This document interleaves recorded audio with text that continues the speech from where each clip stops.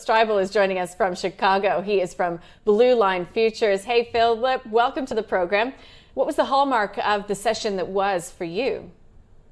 Well, we saw both metals, gold and silver, really, lift back up. And it was been a big week here for the metals, especially those two, because, the old saying that, markets fall twice as fast as they rise, and then also corrections are healthy. We got both those in both those markets. And nothing fundamentally has changed in either gold or silver. We've got a defined risk range now in the gold market. 2089 is the high, 1874 is the low. So a lot of people have been looking at scaling in, and we're seeing that across the board in gold and silver, all the way down and now coming back up. Once we break back through that 2000 mark, the trend following traders are going to jump back in the market and target those old contract highs. You look at silver up 39% on the month. That little correction that we had that was quite healthy as well. So people are really looking at, this deal really needs to get done with Washington. Both political parties want to get that done. I think we'll see it. And there's kind of another deadline set out for tomorrow on that deal. Happens to those aforementioned metals when a deal gets done?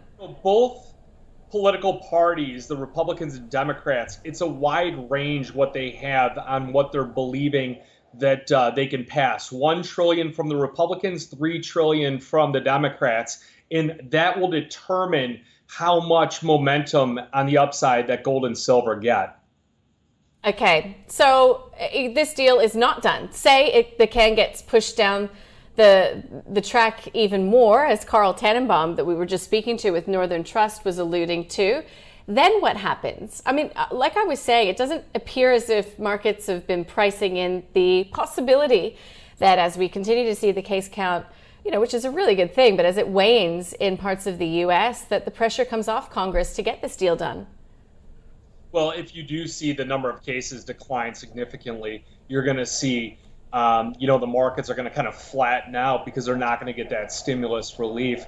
But I mean, it's the little nuts and bolts. It's the Democrats want, $25 billion for the post office to engage in the mail-in voting, and the Republicans don't want that at all. So it really has been this political agenda for the stimulus. They are widely expecting a stimulus to happen. You're seeing gold and silver recover on that, and that could really push that dollar index back to a contract low. Commodities across the board should rise, and U.S. equities.